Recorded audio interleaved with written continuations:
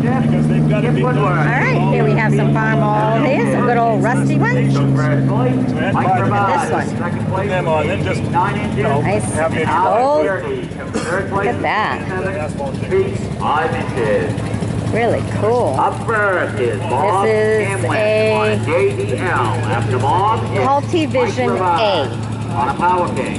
This is the 2,000 That. pound class. All right, I'm gonna hoe out some potatoes here. Do up the rows. Isn't that neat to see some of the really good old rusty ones, huh? Look at that.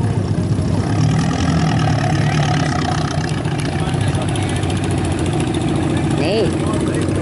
And here we have another one. So they just got done with the fields, huh? Brought it with the ground turner and everything all on it. Yeah, 1, 2, okay, 4 all together here. I want you to see these are still good running ones. They're still being used in the fields and everything. This is an International Farmall 140. Driven by Tom Clark. Corina, the 1928 Chevrolet. All right. Gutters and downspouts.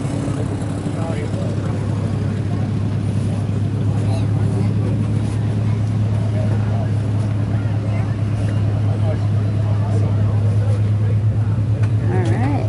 And this one. Cultivision BN. McCormick Farmall.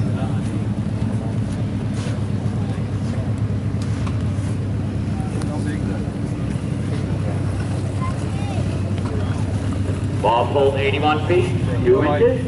Up next is Mike Ravine on power king. All right. Nice to see they still got the good old rusty old seats. All right.